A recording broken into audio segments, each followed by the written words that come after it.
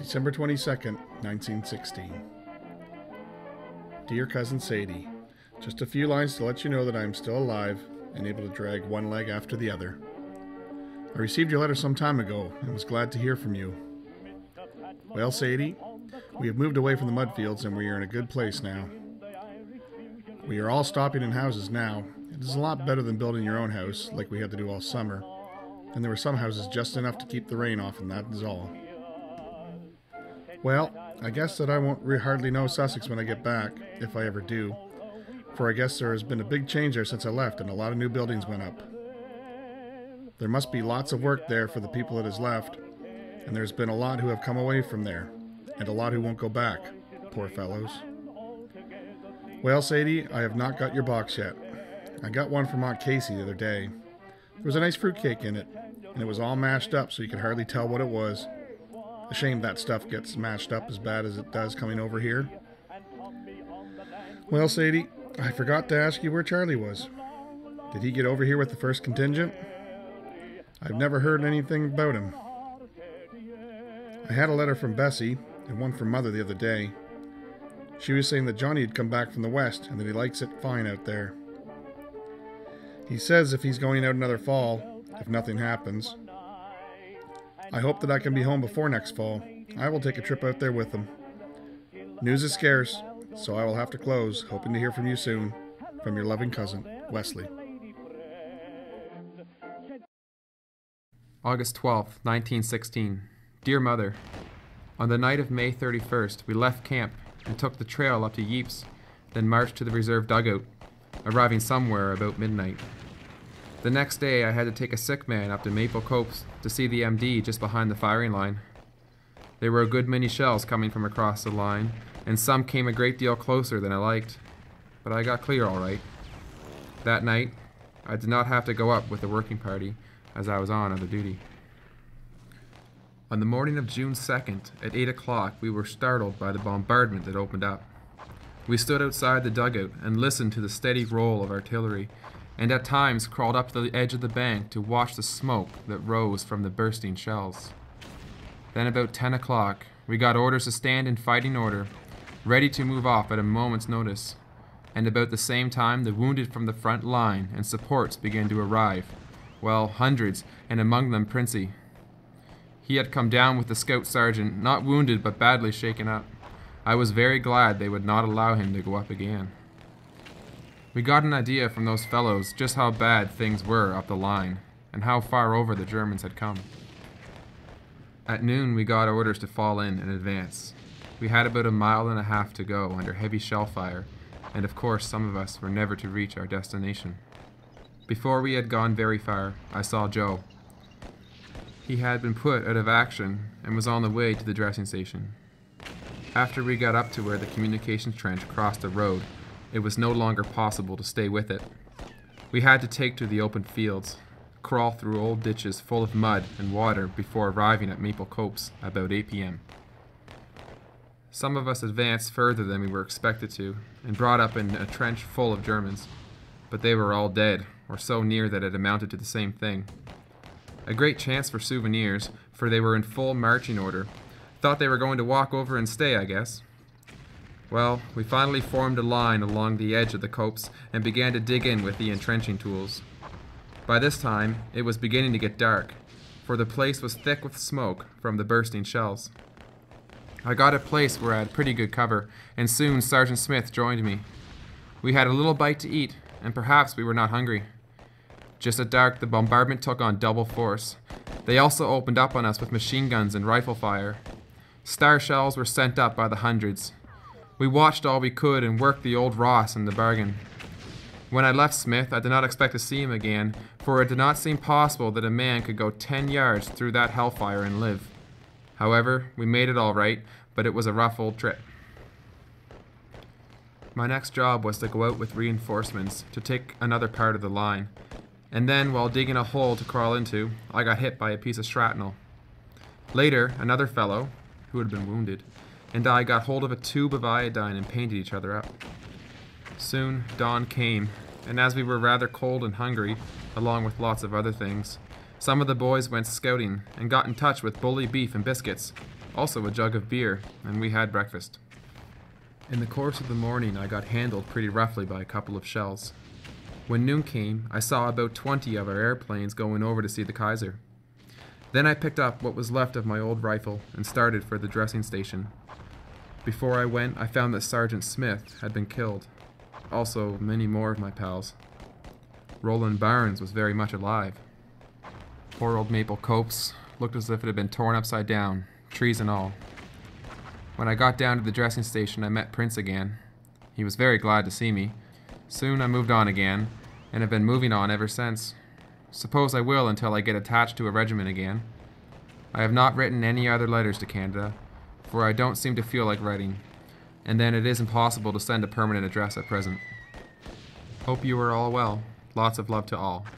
Your affectionate son, Jack Hoyt.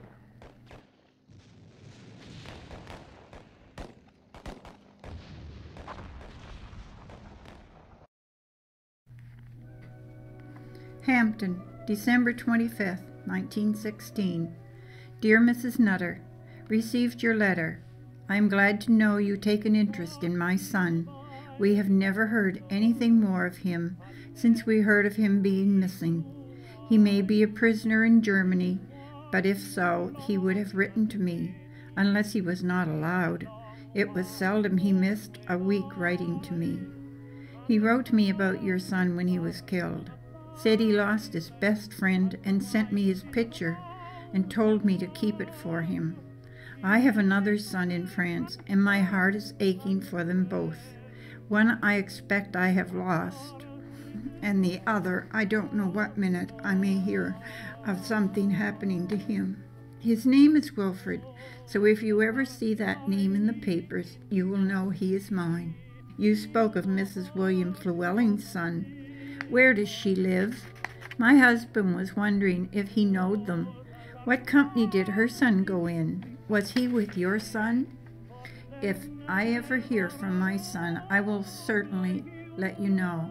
I hope to hear something of Edgar yet if he is not killed.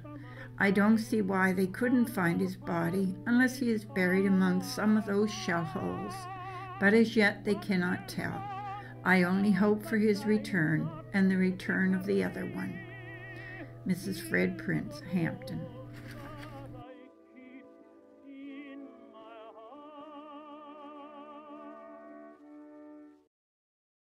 To Mrs. William Chown of Berwick, New Brunswick.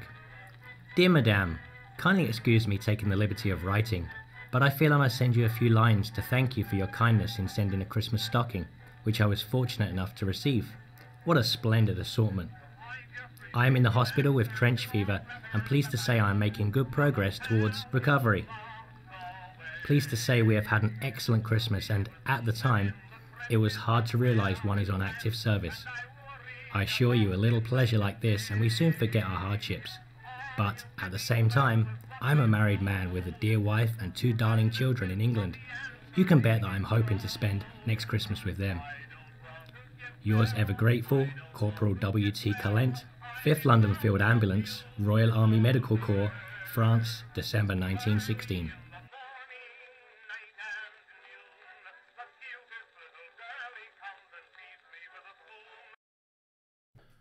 From Corporal H.R. Stockton, East Africa Pioneers Section, Laron Gay Road, Mombasa, March 7, 1916, to E.E. Stockton, Auditor General's Office, Ottawa, Ontario, Canada.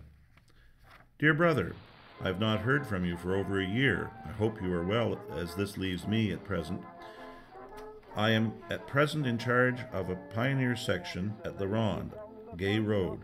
This part is not so bad as I have had, and now and again I can have a swim in the sea. I haven't had a sick day since last April. I've been roughing it a good deal of the time. It seems to agree with me. I have had some narrow shaves, but have come so far without a scratch. I expect we will be at it here all this year, and the impression is that it will be on for a long time in France. I expect you can notice its effects in Canada. This is a fine country for game. You can get most anything here. Lion, leopard, buffalo, rhinoceros, hippopotamus, buck of various species, zebra, ostriches, elephant, and snakes of all kinds. If these names are not spelt right, you'll have to guess what they are. I shot a python 10.5 feet long. I also shot a snake, something like a cobra, 9 feet long. I helped to shoot a hippopotamus some time ago. We skinned it complete and cut off the 4 feet, and also got some small tusks and plenty of cabacas. I cannot say anything about military matters. As a soldier, I cannot say very much. When it is over, I will write you a long letter and tell you what we have been doing. We are right under the equator here and have to wear double hats or a helmet.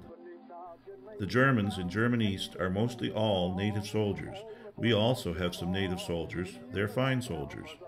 We have a lot of Indians, but the least said about Indians, the better. General Smuts from South Africa, Pretoria, has arrived here with a very nice army. He is chief in command for German East.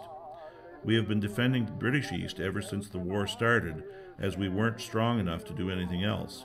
General Smuts will no doubt start things in earnest very shortly. We have got to drive the Germans out of British East for a start, and taking German East is a big contract. It covers such a distance on the map, and the Germans are pretty strong. This is their chief colony, and you can bet they mean to fight to keep it before giving it up. We will no doubt get it in time, but we will not have any walkover. I see in your last letter you want to know what I'm going to do after the war.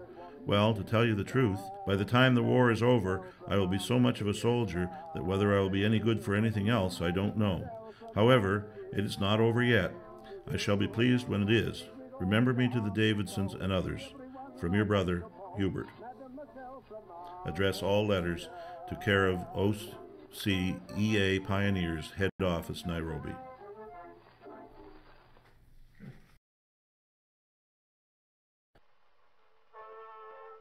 France, September 16th, 1918. Dear Sadie, woken up to a gorgeous day and nothing much doing, so I'll spend a few minutes in conversation with you. My mail has been quite regular lately, and I've received all your letters written up to a month ago. Your conception of engineers was close to the nature of work we had some months ago, but since warfare has been so much in vogue, that has altogether changed.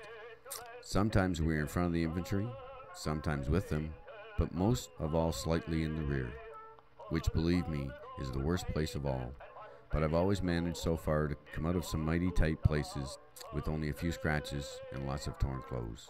I've had some mighty good experiences building bridges and etc. under some heavy shell fire.